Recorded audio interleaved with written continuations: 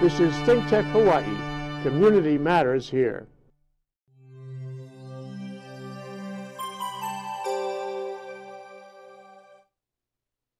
All right, Friday morning, let's talk tax.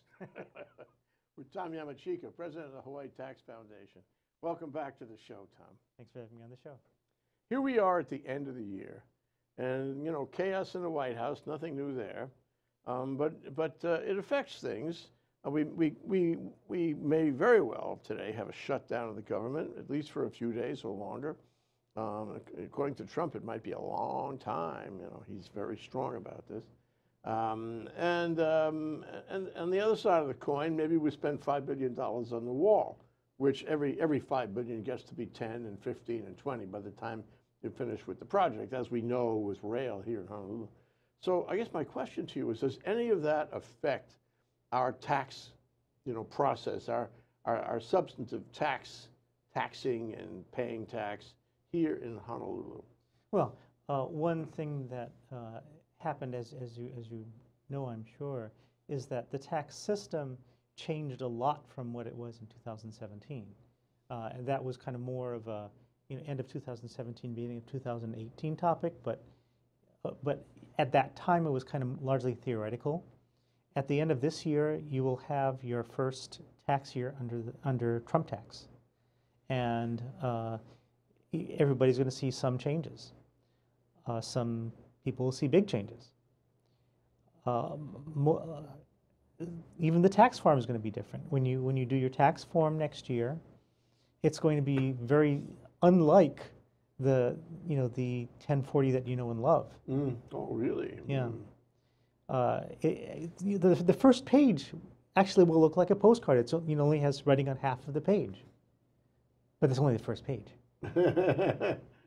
After a while, we get into the thicket. Right. I don't know how many people are familiar with the nonprofit returns, the Form 990s.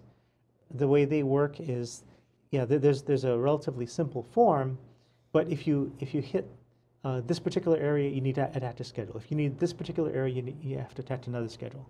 If you fill in this particular area, then you have to attach another schedule. And so it starts getting larger and larger and larger, depending on what kind of areas you hit. So the 1040 is going to be the same way. Okay. So if you're self-employed, another schedule. If you've got a supplemental income and loss, like from a partnership or an LLC that you hold, another schedule. If you have rents and royalties, that's another schedule. Yeah, well, we should spend a moment about how the Tax Reform Act of 2017 passed in the last days, just a year ago. In 2017 is going to affect us filing returns in 2019. But query, I mean, what about the shutdown? Is that going to have an effect, you think, on us as taxpayers? And I mean, either on the federal side or on the state side, because of things that happen on the federal side. I don't see that it will. Primarily because, like in all of the other shutdowns that have happened in recent memory, no federal workers lost a day of pay. They all got paid up ultimately. Yeah, when the shutdown ends, everybody gets paid back pay. So we have to pay a whole lot of money for no work, right? I mean, that's kind of how it works. They don't get interest, though, do they? No. And they have additional time. In this case, they would have a few days to go shopping. That's right. So spend some into the economy. Spend some money into the economy. Right. So that's a great time of year to have a shutdown. Is like when the malls are all geared up and retailers are going, oh yeah, let's get some of this, get some of this activity because people have more time to shop. Yeah, it's true if they're not working. So going back to the point about the 2017 Tax Reform Act, so there's a bit of a break for people, middle class, I guess. There's a bigger break for corporations. The break for corporations lasts indefinitely. The break for middle class, little people, doesn't last indefinitely. It ends in a few years. Yeah. But I think the biggest change that people are going to see, like right now, is the doubling of the standard deduction. Okay, The standard deduction, of course, is what you can take on your tax return and write off without needing to substantiate anything. Just that you're alive. Yeah, so it encourages you not to itemize. That's right. I mean, you don't have to itemize unless you have a whole lot of other stuff. Yeah. Okay, and that's why, like, a lot of charities, for example, are getting worried because for most people, what they give to charity is well within the standard deduction amount. So people won't get a tax benefit, right, from giving to charity unless they, give a bit more than they're used to. Right, because they can use the doubled standard deduction. They can get that even if they don't give anything to charity. That's right. There's no incentive. That's right. Yeah. Now that's going to apply for 2018, right? Yes. So when they file when they give gifts at the end of this year, December now, they may not give as much to charity, and they will still get the double deduction, standard deduction for when they file their taxes in 2019. Yeah, so that kind of leads to one planning point, and that is, if you've got gifts you want to make, right, consider, taking gifts from several, maybe 2-3 years, squeezing them into 1 year, so you can break the thresholds. You want to get outside the double standard deduction. That's right. You want to itemize effectively. Yeah, I mean the plan is in the year that you give all these gifts, that's the year you itemize. Okay, the following year you have no money, which is fine. You get your regular standard deduction. Yeah, I think a lot of people are going to take the simple road though and forget about it. They might. And charities should be concerned about that. That's what happens when you run a bill through Congress so quickly and you don't have hearings on a tax bill. You don't let anybody speak on it. You don't confer with anybody. That's what happened with that bill. And so at the end of the day, I remember Paul Ryan, it was like 3 days after the Tax Reform Act passed, he said, "Oh, gee whiz, we gave away so many tax benefits here. We're not going to have enough money to run the government. We're going to have to cut back on social services and various other things because now, a few days later, we don't have, what happened? How could they possibly not have known that when they just 3 or 4 days later, when they passed earlier, when they passed the bill in the first place?" No, I'm sure they knew it. It's just a question of, well, are we going to stimulate the economy and get the engine running, hotter and faster and throwing off more revenue? That's the question. Yeah, and actually it didn't need to be hotter and faster. It was going pretty well at the time. Well, but they wanted it hotter and faster. Purely political thing. So over time, we'll see less revenue to the federal government, and therefore, because of these tax breaks they gave in that bill, and we'll see, less money available to pay for social services and so forth. So the pressure would be on Congress to reduce social services, which I think Republicans want to do that anyway.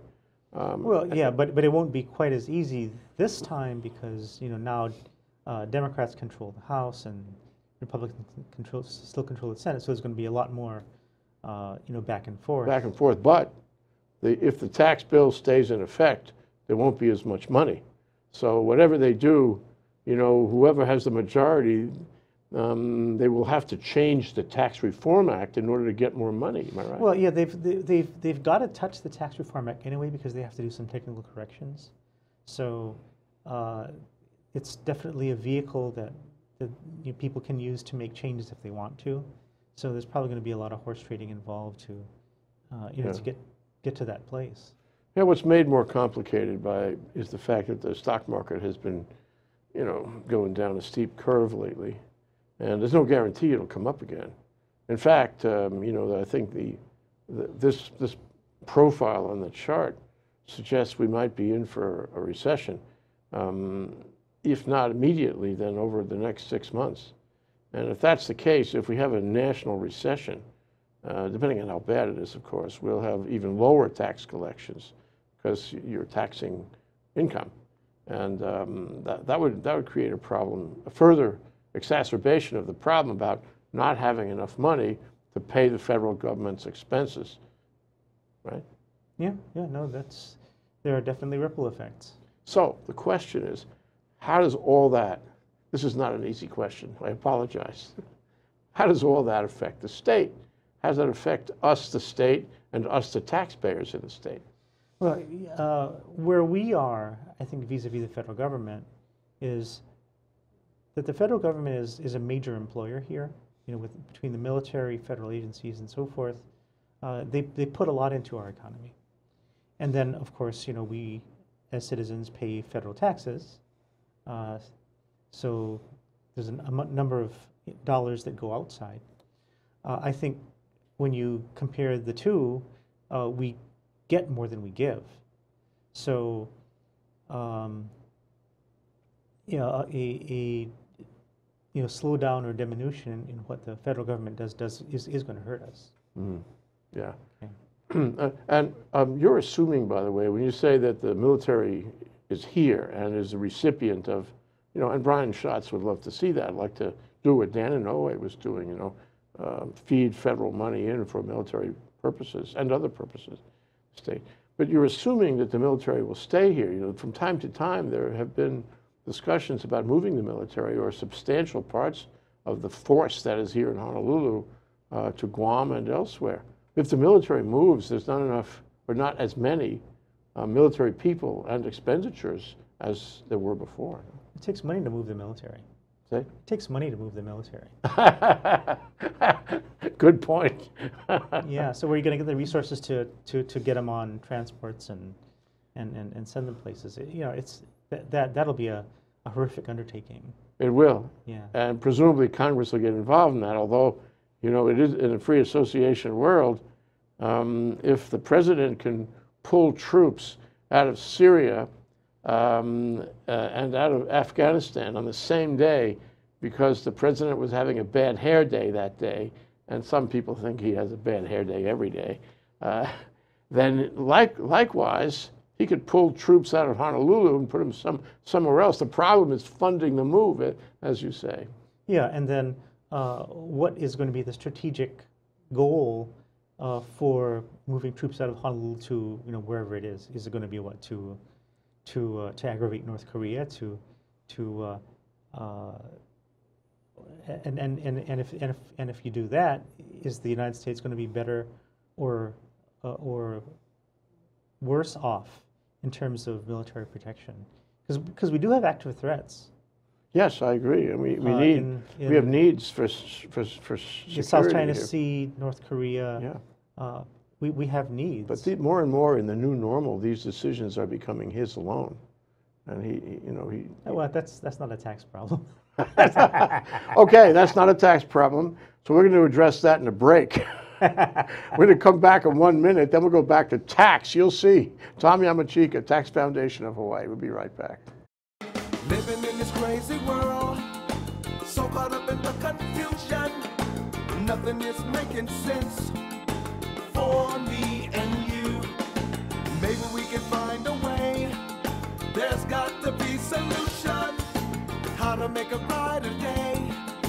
What do we do? We've got to give a little love, have a little hope, make this world a little better, try a little more, harder than before. Hey, aloha, Stan Energy Man here on ThinkTech Hawaii, where community matters. This is the place to come to think about all things energy. We talk about energy for the grid, energy for vehicles, energy in transportation, energy in maritime, energy in aviation. We have all kinds of things on our show, but we always focus on hydrogen here in Hawaii because it's my favorite thing. That's what I like to do. But we talk about things that make a difference here in Hawaii, things that should be a big changer for Hawaii. And we hope that you'll join us every Friday at noon on Stan the Energy Man and take a look with us at new technologies and new thoughts on how we can get clean and green in Hawaii. Aloha.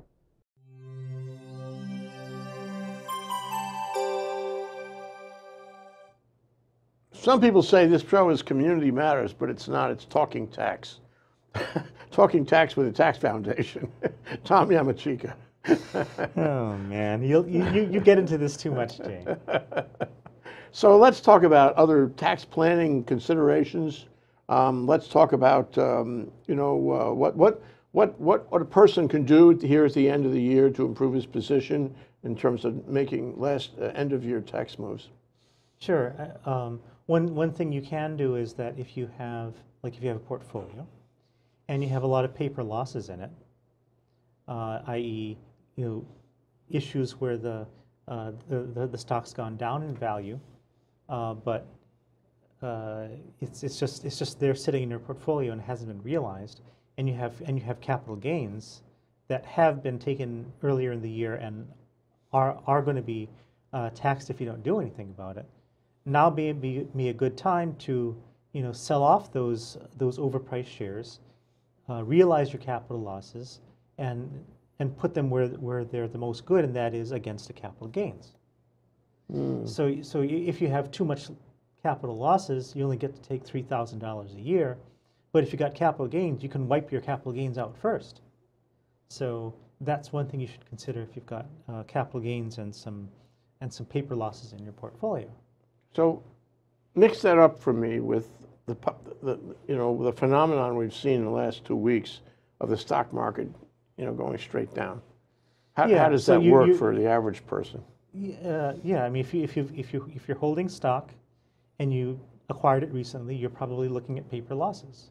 Yeah. So the question then becomes, well, did you get some gains earlier in the year that you can use your losses against? And if so, what you can do is sell off your stock. If you really like it, you can buy it again next year. But you sell it off now, so you realize your losses and net them against your gains. Mm-hmm. Okay, good. Okay, so that's one thing. Thank you for that. Another thing is if you've got an IRA and you've got somebody who's like 70.5 or more, they're worried about something called required minimum distribution. And RMD. Yeah. And if they don't really need the money right now, and they have some charities that they want to give money to, well, here's what you can do. Instead of taking the money yourself, which you would have to do, okay, you can send that money to the charity. It doesn't count as income to you. It does count as part of your required minimum distribution. Okay, so you can get around that requirement and not hit income. Oh, that's cool. And that would that be the case even if you were taking that double standard deduction for 2018? Yeah, the amount it's never income to you, so it's not even calculated. Yeah, it never even hits your income tax. But because you're not getting the income, that's a tremendous tax benefit for you. That's right. You don't have to pay any tax on that. That's right. So how does that work? You tell your pension plan, for example, I want you to give to ThinkTech Hawaii or the Tax Foundation, and then that's simply subtracted. You get credit for making your RMD, right? But it's subtracted from your RMD for purposes of income to you, the recipient of the RMD. Well, so you take it out en route. Yeah. So like for example, if you have an IRA, and you have to distribute $10,000 from it, if you don't do anything, you have to take your $10,000 and get taxed on the $10,000, right? But instead, you say, okay, Mr. IRA custodian, please distribute the $10,000 to ThinkTech Hawaii, which is a 501c3 tax-exempt organization. Then the $10,000 doesn't hit your return, so you don't get taxed on it at all. You don't get a deduction, but you don't care because you didn't have the income. You never had the income. It's better than a deduction, really. Yeah. You never had the income. That's right. So you see, there are a lot of things that would limit the deduction. Okay, but if you don't get the income in the first place and you don't get taxed, it's better. Better. Yeah. And you're still counted as having made your $10,000 distribution, so the feds won't get mad at you for not paying yourself. It's beautiful. You heard it here on ThinkTech. This is a fabulous idea. Everybody should do that. Yeah, you don't have to give it to ThinkTech or the Tax Foundation, but some charity, and you get a tremendous benefit, and you still get the double standard deduction when you file your taxes in 2019. Right, but so the clinchers are, it's got to be an IRA, okay? It won't work for the 401k, okay? And you got to be 70 and a half. 70 and a half or Yeah, well, older. that's the RMD year anyway, right? Right. Yeah. Okay, thank you for that, Tom. So let's talk about Council on Revenues and what they predict for revenues. Let's talk about whether revenues are going to match up with what they predicted. Let's talk about what's pending, if anything, in the state legislature, which will open just in a few weeks. What changes are we going to see? And let's talk about David Ige's budget, which does not actually get to the same amount as the amount that would be available under the Council of Revenues. I find that very interesting. Yeah, for the last couple of years, I think the budget that the executive has put into the legislature isn't balanced and doesn't match the revenue numbers. So Too high or too low? There's a deficiency. So basically, he's got a budget with a problem. Give it to the legislature, tell them fix it, because they have to pop up with a balanced budget, right? That's a constitutional requirement. But I mean, if I were the money chairs getting such a budget, I wouldn't appreciate that. No, Yeah, I don't think they did. You're giving me all these problems, telling me to fix it? Why don't you fix it? Yeah. This is This is your job, not mine. Yeah. So right now we're in the middle of the budgeting process, or not the middle, but the beginning of it. It's already started. Even though the legislature's not open, they've already started having budget hearings. Okay, and it's interesting because there are discussions about different philosophies of doing the budget. Okay, right now we have basically you have this last year, and you justify the pluses and minuses. Okay, which I'm not sure the term for it, but they rely on things called variance reports. Variance reports meaning, okay, well, what did you actually spend?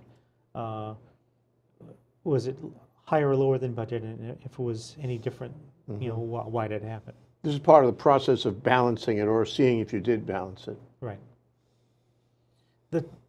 And I've started taking a look at the variance reports, and a lot of these have some very strange provisions in them. Like each component unit of government is supposed to measure specific goals, right? I mean, like most of us who run businesses, we have numeric targets or numeric goals to meet, and that's how we measure our progress. Okay. Well, you take out the variance report for like Honolulu International Airport. No, Daniel Key, no International Airport. Sorry about that. And you take a look at the measures. So measure number 1, no data. Measure number 2, no data. Measure number 3, no data. No, wait.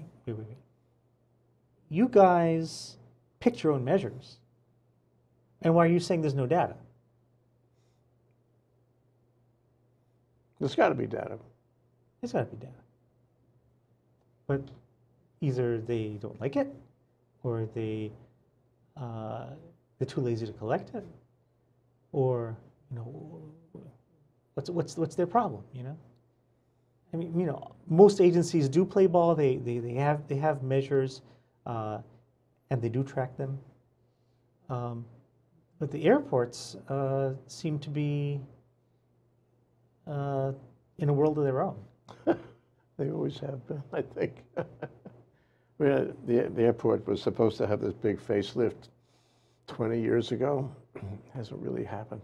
But, there was a piece about Sylvia Luke, as chair of the House Finance Committee for a long time, and how she was going to be real careful about any kind of spending this year, especially what she wants to do is, instead of the plus-minus variance process, she wants to transition to what's called zero-based budgeting, which basically means we don't care what you spent last year.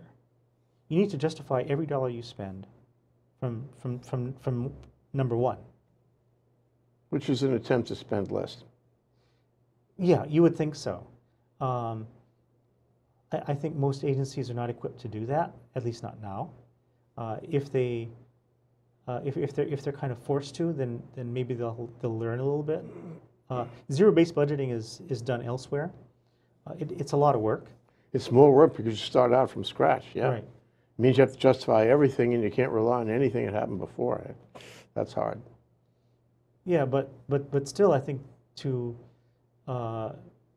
exercise proper oversight over our government, and for many years we don't we don't know how much money we had. We don't know how much money we spent, right? I think at some point you have to do something like that. Yeah, okay. Well, I wouldn't argue with it, but it sounds like it means we're going to be spending less. It sounds like it means we're going to have a real balance of the budget this year, and the only real issue is are we going to earn as much as we thought we were going to earn?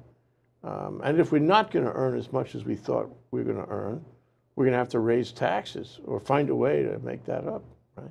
Right. So we could run into this. I mean, if the federal government really has a problem here, and it can't give us the kind of infusion that it normally has given us, then we're going to have to raise taxes to make up the difference. Yeah. So there are a number of things we can keep our finger on on the pulse of. One is are we getting money from the federal government? Are we spending it? Right. If we're not spending it, it's a very good case for the federal agency to say, hey, You don't need it. you don't need it. So why are we giving it to you? Yeah. So if we have federal government money we're pulling down now, we should look into whether we can get more. If we're not pulling down federal government money and we can, we have to look into why we're not doing it. For example, I wrote a piece a few weeks ago regarding the special education funding that DOE gets or could pull down. Like the average state would pull down, $40–50 million. We pulled down 500,000. We could have had a lot more. Yeah, I mean we pulled down 1% of what we perhaps could have gotten. This happens all the time. It's headlines whenever it happens, and it's because somebody in the state government is not doing his job. Is that why? It's not headlines. That's one problem. Oh, should be. It should be.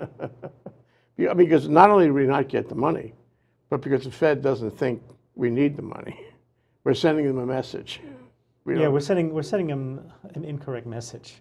Yeah, we do need the money. Yeah, I mean, we are providing services to indigent kids. They are compensable. We just need to submit the paperwork. What I don't understand, last question, we're almost out of time, is we have all these unliquidated liabilities out there, unpaid liabilities. ERS, the contributions to ERS, the rail, the cost of homeless is another one. There's a whole bunch of them, and they're $40 or $50 billion when you make a list, and we're not really paying them off. It's hard to say whether these are the good times or maybe not so much the good times, but when and how are we going to pay them off? Where are we going to get that from? That sounds like an insoluble problem, Tom. And if we don't pay them off, what happens to us? Well, first we have to get those folks in the legislature to realize that this is a problem. A lot of them are in denial. They don't think that there's a need to pre-fund ERS or EUTF. They think, oh, we can handle it as it comes. Yeah, that's not good balancing. It's not good balancing. Yeah. So we need to kind of get a handle on fiscal policy. We need to get disciplined, and we need to do the right thing. Well, what happens if we don't? What happens if we cruise down the road here without addressing these over a long time? Well, then you could be in a situation like Illinois or Michigan. Cities went bankrupt, states went insolvent. Puerto Rico. Oh, sure, I remember Puerto Rico. Yeah. It left Puerto Rico very exposed to, very vulnerable for that storm. Hard to recover if you don't have the money. Yeah. They had financial problems before the storm hit. So should we be should we be worried about any other changes in the tax law in the state of Hawaii this coming session? Is there anything else in the pipeline we should know about? There's a lot that's being talked about. I mean, there's talk about carbon tax. There's a talk about let's change the way we do road usage. Let's have a charge for it instead of fuel tax, because we've got energy efficient vehicles that aren't paying fuel tax.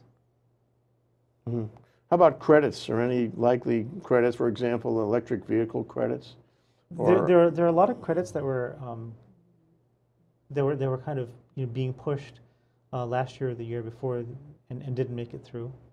I'm sure the proponents of those credits will want to try again. Yeah, so this is the second year of the biennium, right? First. First year. Okay, Yeah. so it comes in fresh. So we're not sure exactly what's going to come in. Who knows what will happen? But there are a number of credits that went away over the past few years. Electric vehicles is one. That's on the federal side, yeah. That didn't happen in the Oh, states. right, it didn't happen here. We used to have electric vehicle credits, but we don't have it anymore. Yeah, It went away. we still have credits for. We have the federal, Yeah. but not the state. Yeah, we have state credits for like photovoltaic and wind and other kinds of installations, but and that I think is not expiring, at least not so far. Yeah. Well, it'll be in play for sure. I don't know. Lots of stuff will be in play. Yeah. Well, can we follow that with you, Tom? Sure. All right. We want to see what We'll be comes around. in. It's going to come in soon, next few weeks. So let's get together again. Yeah. All right. Thanks, Tom Yamachika, President, Hawaii Tax Foundation. Always great to be here. Talking tax with Tom.